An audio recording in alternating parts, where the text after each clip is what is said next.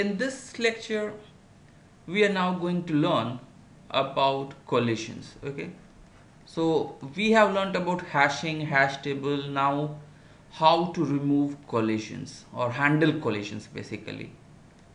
So how to handle collisions. So this is your hash table. Let's say I take one hash of x as x square mod 10. Okay, so we take this example and our inputs are basically I take x, which is from the set 1 2 3 4 till 9. Okay, so let's see what happens. So h of 1 will be 1 square modulo 10, so it will be 1. So h of 1 will come basically here. Okay, h of 2 will be 2 square modulo 10, so it will be 4, so it will come here. So 2 will come here. H of 3 will be 9 square, okay, 3 square, so 9, 3 will come here. H of 4 will be 4 square modulo 10, so 16, it will come here. And then you have h of 5, which is 5 square, 25 modulo 10, so it will come here.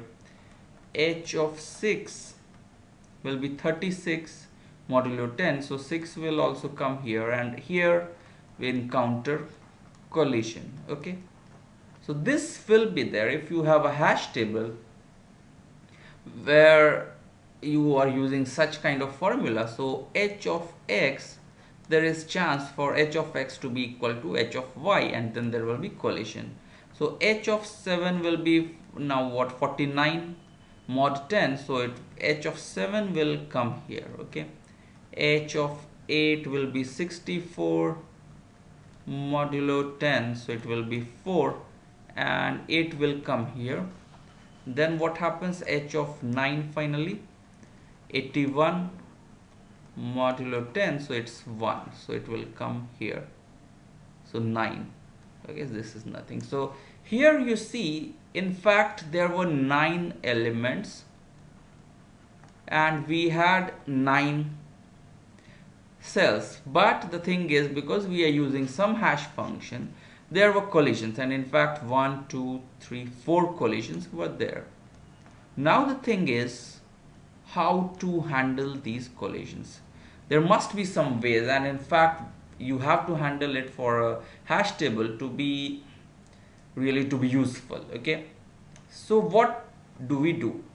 So one idea, in fact the first idea is that is known as separate chaining. Okay, so what is separate chaining? The idea is to keep a list of all elements that hash to the same value. Okay, so we will keep a list of elements, okay, that all hash. So like here, these will all go into a linked list. Okay, so this 4 will maintain a pointer to a linked list which will have all the elements that are hashing to this particular cell.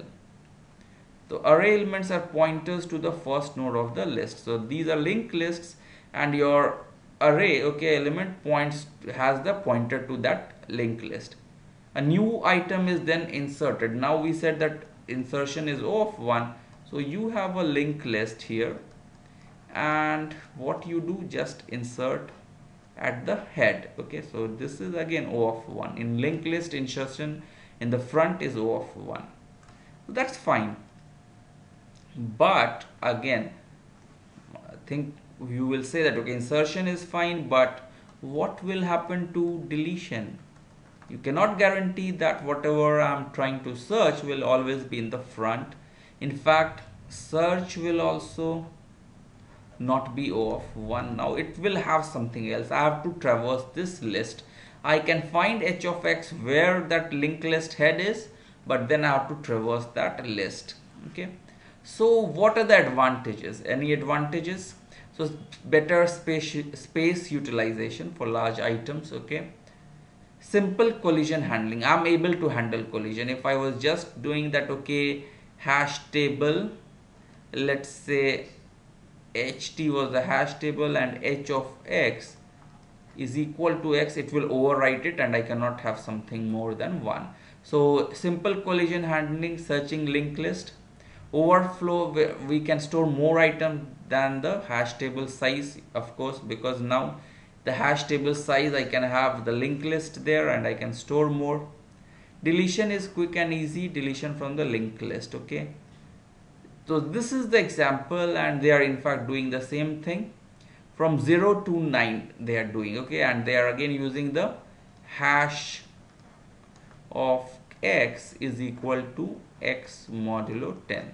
So 0, okay, so 0 mod of 10 is 0, and your key, in fact they're using what? So this one is key, so 1 will be inserted first.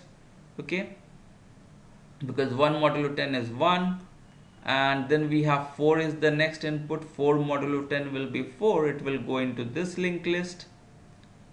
Okay, and then 9 will go, 9 modulo 10, 9 will come here, 16 will go into 6, 25 will come into 5, 36 will again come here, and initially 16 was there, now this will become the front 36. 49 comes here, it will push 9 forward, 64 will push 4 forward, and 81 will push 1 forward. So this is the case, this is your hash table. These are containing, these hash table contains the pointers for these linked list. Now you can handle collisions, but the thing is we have got linked lists in each of those cells. So how to analyze this? Now again, as we said, this is the load factor, ratio of the number of elements n in the hash table divided by the table size. Okay, so that average length of the list, then we can expect that should be lambda. Okay, the number of elements by table size, and of course for chaining it can become greater than 1, isn't it? So for example, if your hash size is just 10 and I have number of elements equal to 100, so of course in each list on an average, if for random inputs, you can assume it to have 10 elements each in your linked list. So this is the case, and what will happen now? The thing is, what will be the cost of insertion? So insertion is still O1, isn't it? And you have search. So what will be the cost? First will be h of x I need to find, then I will get the pointer to the linked list where my element will be there. So that linked list has length lambda on an average. So your search will now become the time for calculating h of x plus calculating traversing this list, which can be O of lambda in the worst case. Okay, so this will be there, and your deletion also, basically you have to traverse this linked list. So this is the for separate chaining.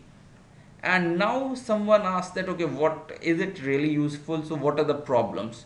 So of course the problem is, this is not a simple data structure now, it has two data structures now. Basically we have an array of pointers, and each pointer is now having a linked list. Okay, so this has become an array of linked list also. So this is not that simple, and in fact, so we have some extra memory we have to use, which is greater than the table size, and so on.